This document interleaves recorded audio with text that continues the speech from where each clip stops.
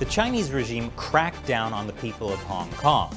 So now, the US is cracking down on the Chinese regime, kicking them right in the...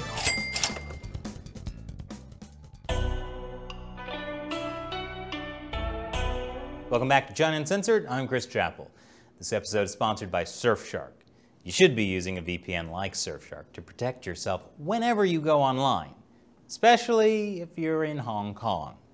Because on July 1st, the Chinese regime enacted a brutal national security law to crush protesters and political dissent in Hong Kong.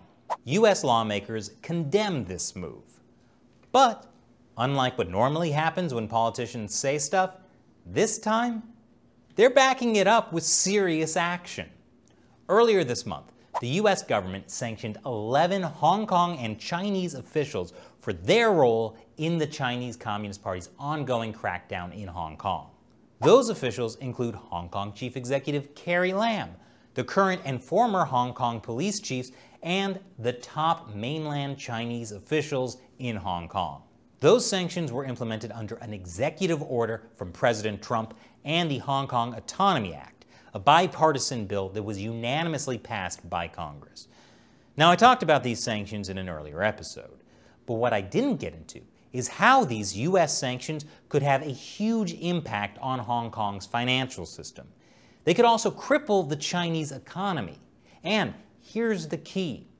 These sanctions could also directly hurt the wealth of Chinese Communist Party officials, which will make them sad. So, what do these sanctions do? Initially, they just mean that the 11 sanctioned officials can't travel to the US, they can't own any assets in the US, and they can't do business with any US individuals or companies. And some of the officials have laughed it off. Lo Huining, the top Chinese official in Hong Kong, said he didn't have any US assets, and he offered to send Trump $100 for him to freeze. My favorite Chinese state-run media, the Global Times, called that a humorous response. Oh, Lo, what a kidder. I can't wait for his stand-up comedy special. Meanwhile, Hong Kong Chief Executive Carrie Lam said that she didn't have any US assets and didn't like going to the US anyway, so there. But I don't think she's thought this through. Sure, she may not go to the US, but she probably uses services from US companies. The sanctions affect that too. What happens when her Netflix subscription gets canceled? She's going to have to watch horrible shows from Hong Kong's TVB, like My Lover from the Planet Meow. Yes, that's a real show. Lam later admitted that she was having a little bit of trouble with her credit cards because of the sanctions. But Carrie Lam's problems will go beyond just not being able to get her Chase Rewards points or having to mooch off her son's Netflix account. Because even if these officials aren't taking the sanctions seriously, you know who is? Banks. Yes, Hong Kong's financial institutions are gripped by anxiety over US sanctions. That's because the Hong Kong Autonomy Act doesn't just require President Trump to sanction individual officials who undermine Hong Kong autonomy. It also requires sanctions on financial institutions that do business with these officials. Within 60 days of the sanctions on these officials, the Trump administration has to identify any foreign financial institution that knowingly conducts a significant transaction with them. And if a bank gets caught doing a significant transaction, then the banks get punished. Within 1 year, 5 of these sanctions must be implemented.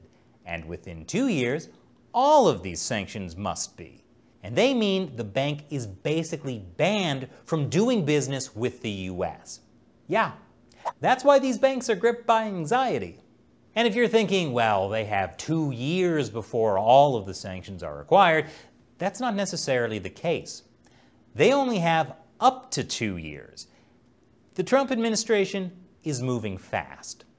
Under the Hong Kong Autonomy Act, the Trump administration had 3 months to name officials and a year to sanction them. They named and sanctioned officials in 3 weeks. And while the sanctions on those individuals are politically important, when it comes to actually affecting the Chinese Communist Party, the sanctions on foreign banks are the big guns. Now, the Hong Kong Monetary Authority has tried to reassure Hong Kong banks that they don't need to comply with the sanctions on Hong Kong officials because they were US sanctions and not United Nations sanctions. That's not how the banks see it, though. On one hand, if these banks keep doing business with sanctioned officials, they risk getting sanctioned themselves by the US. On the other hand, if they stop doing business with these officials, they could be violating the new national security law in Hong Kong, which outlaws sanctions. Article 29 of the city's national security law prohibits the imposition of sanctions, blockades, or other hostile actions against Hong Kong or the mainland, potentially putting banks in a bind if they abide by the US decrees. So either choice is bad. And if banks choose to leave Hong Kong because they're worried about violating US law or Chinese law, that could wreck Hong Kong's financial industry. Even Chinese state-owned banks are worried about US sanctions. That's because if Chinese banks do get sanctioned, they essentially lose access to the US financial system, which is a huge deal. In worst-case scenarios, the lenders are looking at the possibility of being cut off from US dollars or losing access to US dollar settlements. And that's a problem because the dollar is the dominant global currency for international payments and central bank reserves. Since the bulk of dollar transactions are cleared through American banks, the US can argue that those transactions pass through US soil, thereby giving the US legal jurisdiction over them. That means that those dollar transactions made by Chinese state-owned banks are subject to US sanctions. Also, Hong Kong's currency is pegged to the US dollar, and analysts say that there could be long-term risks to that because of the Hong Kong Autonomy Act. The dollar peg is what enables Hong Kong to be an international financial center. The freely convertible and stable Hong Kong dollar is especially important to China for attracting foreign investment and in turn allowing Chinese companies to easily raise hard currency in the city. Hong Kong is the main place where Chinese businesses can get US dollars, which is important because Chinese banks are running out of US dollars. And they need those US dollars to be able to do business overseas. For example, Belt and Road projects are overwhelmingly financed in the US currency. Speaking of doing business overseas, the US sanctions could also directly affect the wealth of Chinese Communist Party officials and their families. That wealth is highly connected to Hong Kong. For example, a New York Times investigation found that relatives of 3 of the top 4 members of China's Communist Party have in recent years bought luxury homes in Hong Kong worth more than $51 million combined. According to China expert Carrie Lam, members of the red aristocracy in China, including the princelings, have made huge investments in Hong Kong.